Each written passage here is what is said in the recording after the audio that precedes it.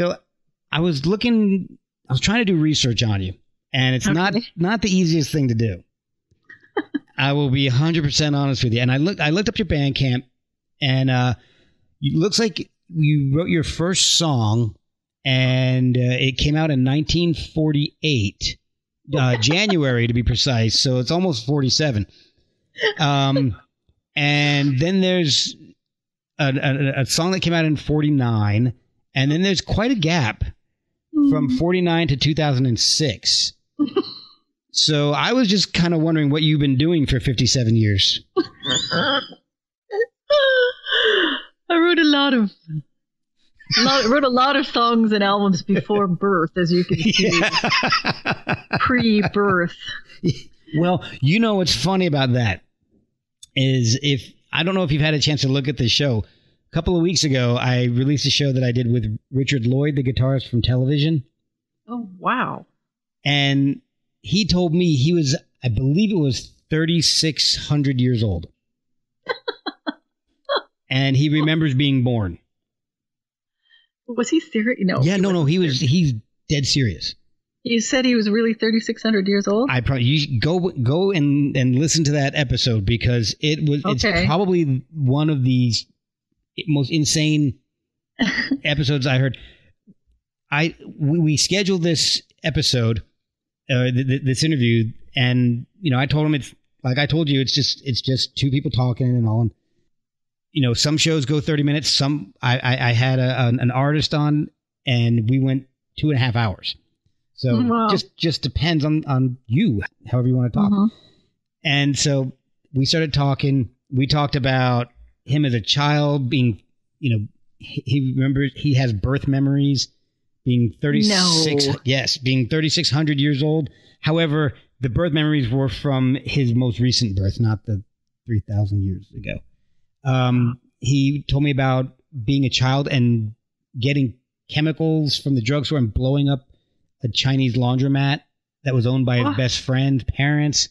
What? It's crazy. We talked very little music for quite a while, and then we just started getting into the band Television, and he's like, I gotta go in a few minutes. Are you shitting me? Okay, well, I guess. So I started thinking, like, the story of Television is pretty well known to people who like television. So I'm like, all right, let's talk about Matthew Sweet. You played with Matthew Sweet a lot. Let's do that. Wow. Well, I'm 3,601 years old. I'm slightly older than that famous person. You don't look it. I'll tell you. Even upside down. Oh, well, thank you. I'm still sideways on my computer. I'm just sideways. Can you? Oh, I'm kind of slumping down now, so you can only see like. Yeah. Yeah, I can see from your neck up. There we go. I should lean in a little better. Damn you, Skype. Oh, your controlling ways. The wizards of Skype are just. As far as the dates on Bandcamp, I think I'm not the most technologically able. And I think. Are you really? I think there was one. I think I started putting in the first album or something, and I found that when I put in the second, and I was using the real dates, when I put in the second, it did something weird. Like, it wouldn't actually put my albums in sequentially. Oh, wow. And so I figured out that was my novel and devious method to get around it that I probably, if I knew better, I didn't need. But yeah, that is kind of confusing, isn't it? Well, it's more interesting to me. I just wanted to know what was going on in that 57-year gap. I had a couple naps. Okay, well, that's good. You Rip Van Winkled it, huh? Ate some chips. Ah, there you go. Watch some TV. The very early days. Yeah. But I was looking at some of your albums. Actually, I was looking at all your albums and oh, good, listening to them, and I saw the one that really struck me as so neat, so interesting, was 7 Small Winter Songs. Oh, because of what you wrote about it.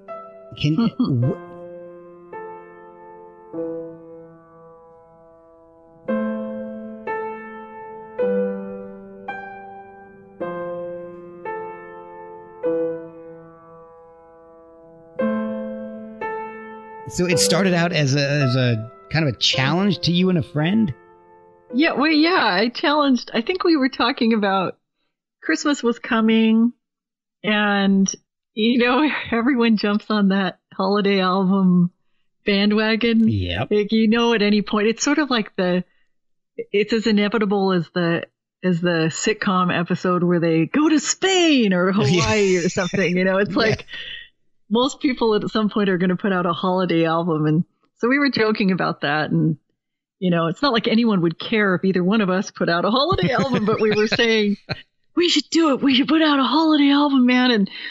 And we're laughing about just doing it in a single day. And so we kind of were saying, we'll challenge each other and we'll each write a holiday album in a single day. Oh my gosh. And so the weekend came and I had the time to do it.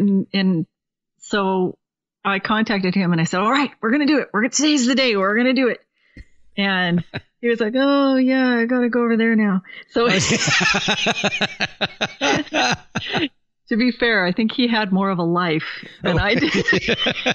So yeah, he didn't do it, but I decided I was kind of in the mood and I liked the challenge. And so I just sat down and started ripping through these songs, and I don't really write that way. I write when I feel like it, and when an idea strikes me. I don't generally write by appointment, and so it was fun though. I had a blast, and I wrote all of those in a matter of I don't know, it was just a few hours, and I forgot them promptly, and then went on, and I think recording another album with Jeff Stewart Saltzman at that time. And then he suggested, I think, that I record the 7 Small Winter Songs. So I literally had to find the tapes my little memo tapes that I'd recorded the ideas on, and I had to relearn them because I'd completely forgotten them because they just were done in that one day. Oh, wow. And one lyric, I actually have never told anyone this, the December song that's at the very end, there's this, all of the stars in the heavens stare at themselves in the river. And the original line I had written down was, all of the stars in the heavens stare at the 7-Eleven.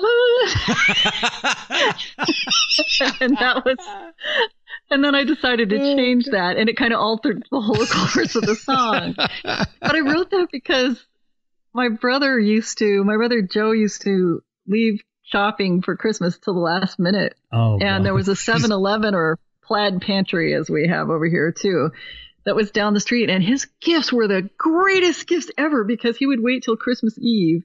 And then he'd go to the 7-Eleven and he'd get like a 6-pack of beer for one of my brothers. And one of my most prized Christmas presents ever was a full box of Smarties. Oh my God. All my own from the 7-Eleven. I just thought that was a brilliant, genius gift. That is awesome. It's better than Slim Jims and circus peanuts. Oh, okay. Okay, then wait a minute now. You cannot put Slim Jims in the same camp with circus peanuts. Oh, uh-oh. Slim Jims are good. Slim Jims are good, but circus peanuts, nobody eats those. Oh, you know what? When I was a kid, I actually liked them. But no, I did. But then again, if it was candy, I'd eat it. It didn't matter. What do they taste like? I don't think I could even put one in. They're like chewy styrofoam. Yeah, they're like chewy styrofoam. And I've eaten that too. So. Oh wow! I ate all kinds of weird stuff as a kid. Usually on a dare or something. I was one of those. You're not going to do that. Oh yeah, I am. I think that's the worst thing you can ask someone to do on a dare is to eat a circus peanut. Well, yeah, because now that's just like what diabetes tastes like. It's just oh god. Oh, you're right. Are you sponsored by Circus Peanuts? No, diabetes. I'm sponsored by diabetes. You're sponsored by diabetes. Yeah. Well, anyway, I got to get some sponsors for this show. I don't know. You got any suggestions? I think diabetes is a great idea. If I could contact them, I don't know where their headquarters is. I think it's somewhere down south. I think we might have lost Circus Peanuts at this point. Maybe that's possible. You might have to find another candidate for that. But you probably do have Slim Jims, because I stood up for Slim Jims. You know what? I'm going to cut that section out and I'll send it to him. Say, look, sponsor me, because look at who I got, and we're sponsoring you guys. And just imagine if they sent you cartons of free Slim Jims. That would be amazing. My kids would love it too. Oh my gosh. Well, you'd have to send some to me. Oh, absolutely. I deserve a cut of the Slim Jims. You got it. We'll do like since you actually really stood up for them, I was going to do like a 75-25, but we'll do 50-50. Wow. That's very generous. I'm pretty, well, hey, you're the first person to help me get a sponsor. So after you, everybody else can suck it. So. You're going to have to let me know, because that would be pretty great if you did get Slim Jims now. Right, that would be a major land. I'm going to do it, and I will CC you on the email. Okay. So. And then I'll get my box of Slim Jims. Exactly. My monthly supply of Slim Jims. Well, as I was going through your music, I noticed that your early stuff is the music is very I don't even know what the right word is. I don't want to. It's not sparse. It's just kind of you and your piano, and it's very there's not a whole lot of instrumentation to it. But as you progressed into Follow Me and the new album Run Tiny Human, you added more instruments, and was that something that was conscious, or is that just a progression that you've just been working towards?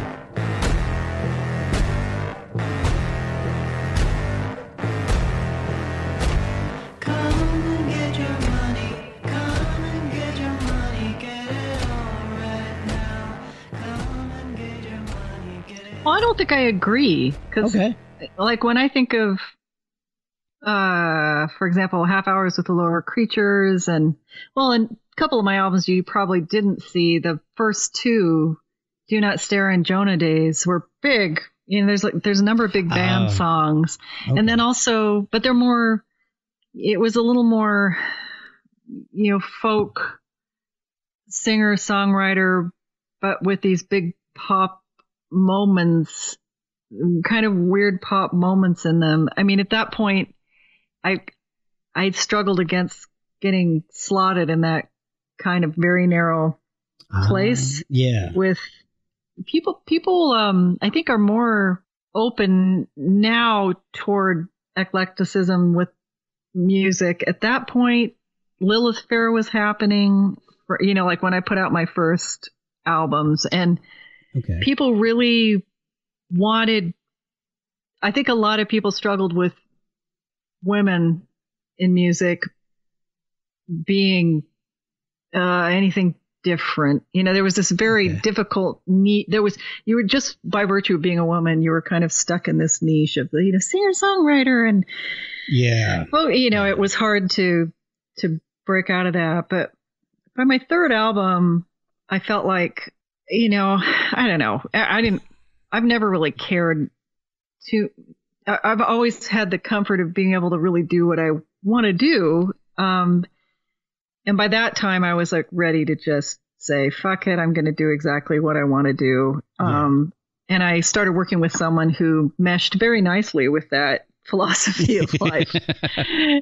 So that would be Jeff. And that's not to say that I didn't work with people who I feel like brought out things in me in my first two albums too, because I did. Both Larry, who I recorded my first album with, I'd never recorded anything, and he was helping me out, and he was this really just naturally talented, gifted guy at a lot of instruments and a lot of, he had this studio that he'd built by himself, and he was incredibly encouraging. And I'm proud of that first album. Very few people have heard it, but I'm proud of it. And then, on my second on Jonah Days, I worked with Rob Stroop, who's produced a lot of albums in the Portland area and is now living down in Truth or Consequences, New Mexico. He's got a studio down there. Okay, yeah, cool.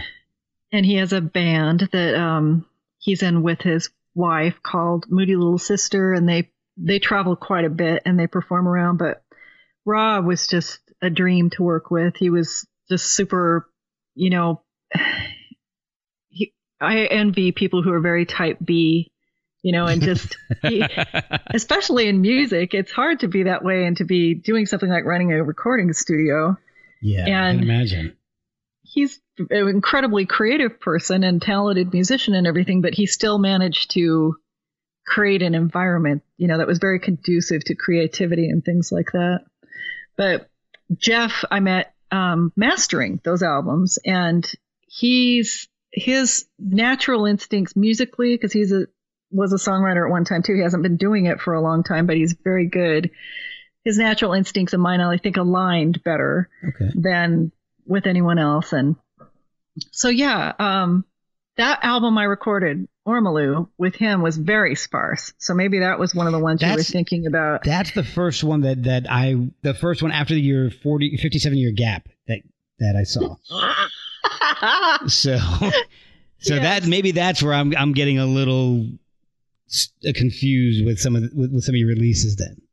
Well, I wrote that album to test out, how Jeff and I work together, basically. Oh, okay. So it was pretty sparse, and we both, our approach to it was, it was clear that that's what it called for, those songs. That we wanted that very skeletal kind of approach. That's the word. Yeah. That's the best word.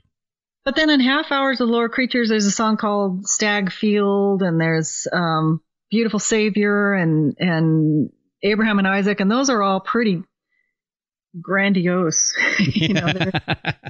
For lack of a better word, I have these polar opposite instincts where I like really sparse things, but then I think I imagine when I'm writing some of these songs that they're all-out arena rock songs. Not that the likelihood of me ever playing an arena is extraordinarily low, but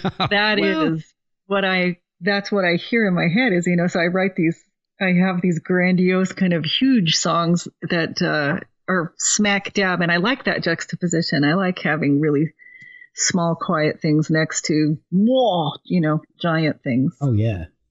Since we're talking about recording studios, have you ever had any weird things happen while you're recording or out touring or playing? And I love hearing these behind the scenes stories of like, oh yeah, I end up, having to sing with my head in the toilet or something.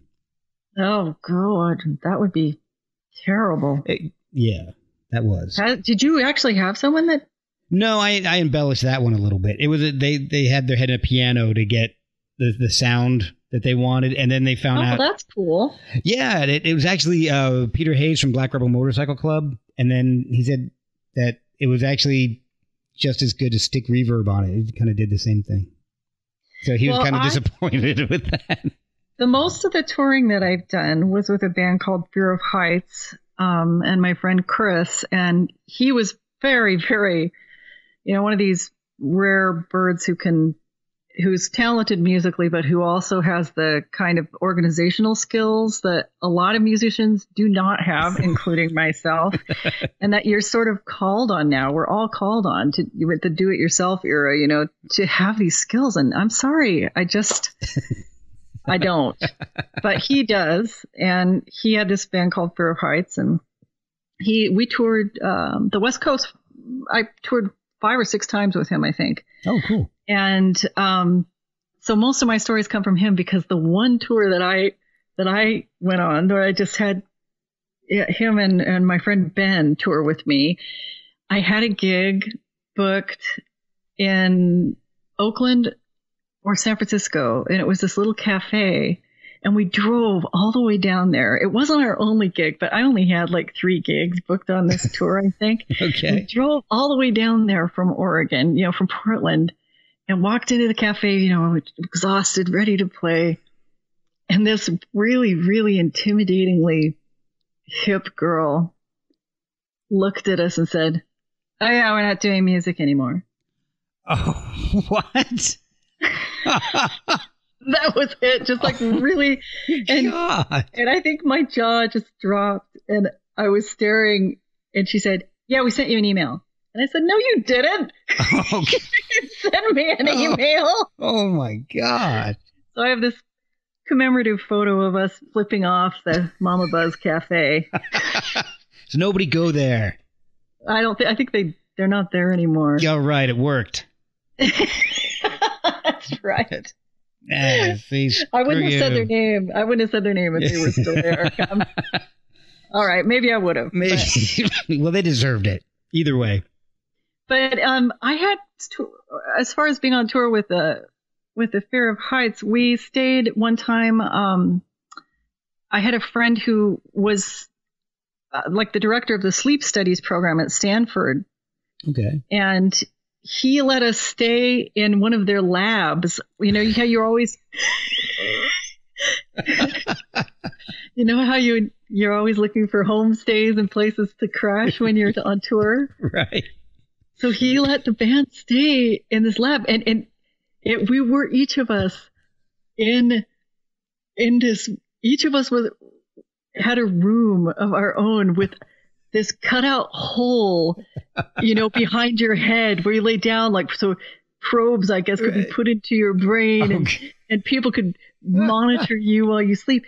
And fortunately, no one was actually actively monitoring anyone, but it was freaky. It was late at night, because we've been playing in San Francisco. Okay.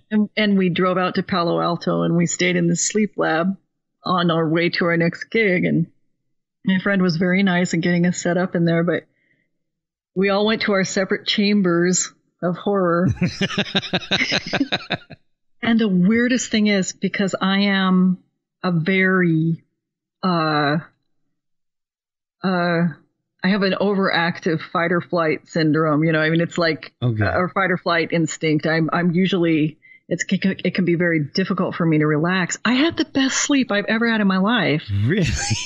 Paradoxically, in that sleep lab. I don't know why. And everyone else really hated it. I heard from the band the next day. They're like, oh, never again. Because they had the willies totally from it. Oh, I think we were woken up the next morning by the staff too, so that was a little unsettling. Hey, get out! What are you doing? Yeah, they didn't know we were. They didn't know we were there. Oh God, this is such three homeless people just broke into the sleep lab to take a nap. Exactly. Oh my gosh! But yeah, that was one of our most.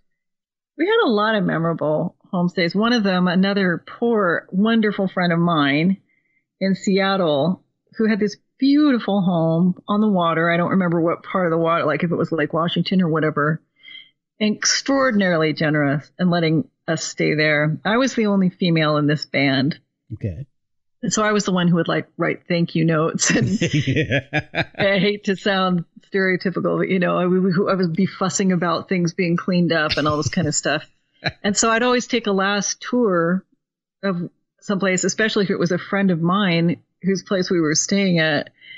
And somehow the loads of the boys had overwhelmed the system. Oh, God. And so we were heading down to a gig. We were on a deadline. So we left. I was horrified. I'm just horrified. We did everything possible. We used plungers. We did everything within our power there to take care of it ourselves. And it was coming up in the showers. Oh, it was a nightmare. That's impressive. And so we just left the world's biggest apology. I called her, gosh. It was a real terrible. What the hell were they eating? Burritos, usually. Oh, gee. Lots and lots of burritos. So you've just released in the past month your latest album, Run Tiny Human. Yes. So how did that get started? I know I had read that was the result of a dream that you had.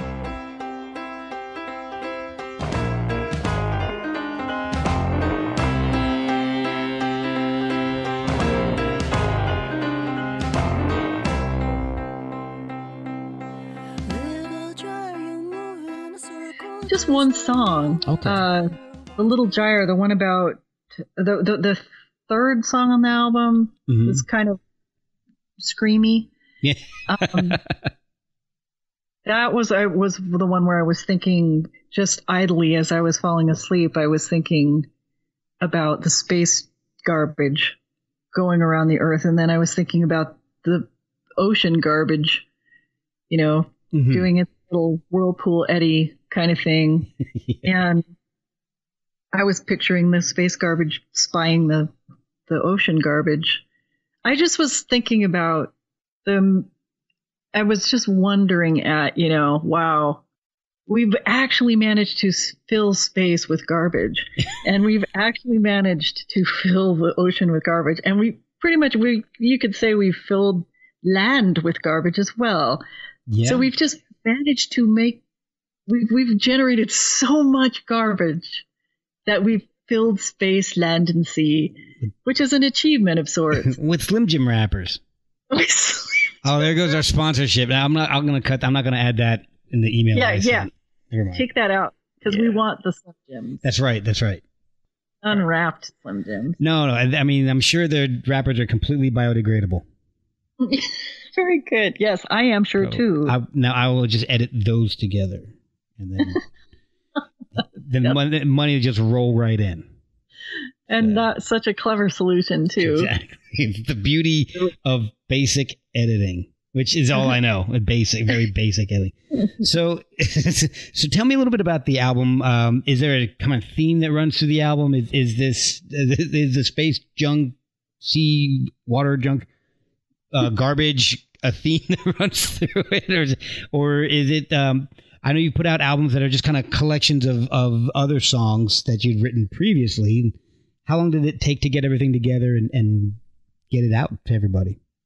I usually think, for me, I think of albums as one. So, I want the songs to hold up on their own, but I do, when I imagine people listening to one of my albums, which is hilarious because hardly anyone does this anymore. Well, one, hardly anyone listens to my albums, and two, definitely hardly anyone listens in the way that I would, that I most fantasize about, which is, you sit and you listen carefully from the first note all the way to the end. Because that's, in my head, it's one big song. It's one big piece. And most of my albums are thematic or concept albums in that way. And so this one, it's and they reflect what's in my head. And this one is just kind of about all the shit going down, all the shit hitting the fan, like it is with humanity and kind of things catching up with us in terms of the garbage, climate change, in America, the way we've navigated the world, our hubris and our just obnoxious exceptionalism, and I feel like we're that weird relative of the rest of the world that's been allowed to go their own way. And we have no concept how weird we are and how bad we've gotten. Do you know what I mean? I know what you're saying. Yeah, I think I understand what you're saying. And everyone around us is looking at us aghast and like kicking themselves because they didn't put a stop to it earlier, or they were too indulgent with their idiot child.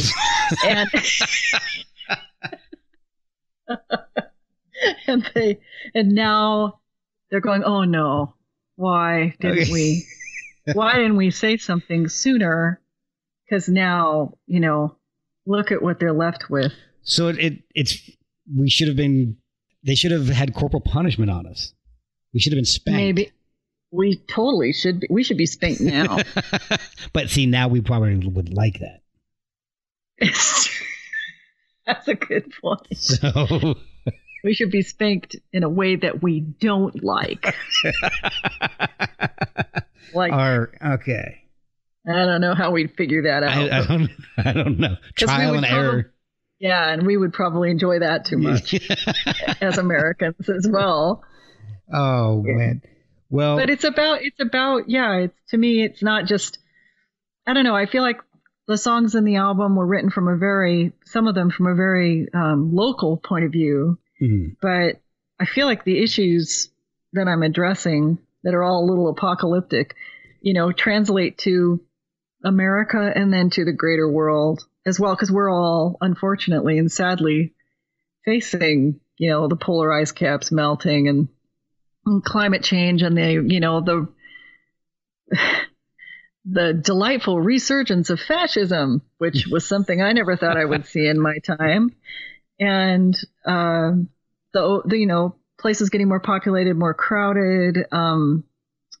It's stuff that whether you want to experience it or not, and whether you're really responsible as a source for it or not, the whole world is experiencing it now. It's like those little countries that,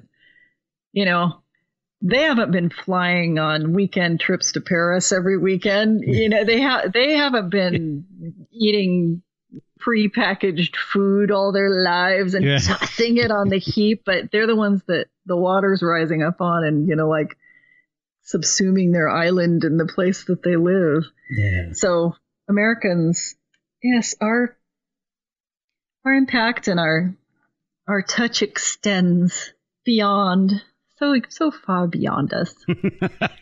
It's like a blessing to the world. That sounded sarcastic. I'm not really good about that on that stuff, but it sounded a little bit. Yeah. Well, the album's really compelling, and it's. I really enjoyed listening to it. I've enjoyed getting to know your music. I'm glad that we were able to connect. What's the best way for people to pick your albums up? I mean, and your brand new one, and then go check out your back catalog. Bandcamp. Okay. Is the best place. I support Bandcamp, and they're a little better for musicians as far as the compensation and what you get if someone's deciding to buy an album or a CD. And you can just do digital, or you can buy hard copies depending on the artist there. So yeah, just look me up on Bandcamp. Oh, awesome. And it's not Notorious RTB. It's Rachel Taylor Brown. Yes. All right. Is there a Notorious RTB? I think there is now. That's my new nickname for you. Okay. Is there? I'll take it. Are you on social media where people can follow you on Twitter or Instagram or anything like that? Just Facebook. Facebook was all I could bear. And I do have a band page on there. Yeah. Okay. Well, that's good. And do you have a website where people can sign up and get news from you? I do, and I do think people can sign up, but I don't know if it works or not. It might be broken. But yeah, it's just racheltaylorbrown.com. Oh, so awesome. You should be able to find me there. That's pretty easy to remember. I've been updating it and everything. Oh, that's good. That's good. And you mentioned that, technology wasn't exactly your thing, so that's good. No, and I even have to do a little bit of, what do you call it? HTML. What? You know what I'm talking about? Yeah. Oh, yeah. Yeah, I don't really know what I'm saying. I don't really know it very well either. But I do it, and it's hard. Oh, well, thank you so much for coming on. I really do appreciate your time tonight. Thank you for having me on. I really appreciate your talking to me and letting me go on as much as I did about wizards and stuff. Oh, that was great. Wizards and Slim Jims. Then that could be a band or a new album for you. Oh, God. That's like something Seals and Crofts would write. Wizards and Slim Jims. That's, oh, man. All right. Now my brain's turning. I don't know. I'm going to have to do something with that. I've kept you for quite a while tonight, so I'll let you. No, I kind of kept you. I'm sorry. I blabbermouthed to you. Well, you're very easy to talk to, so you're on the right track. Well, thank you very much. This is a song.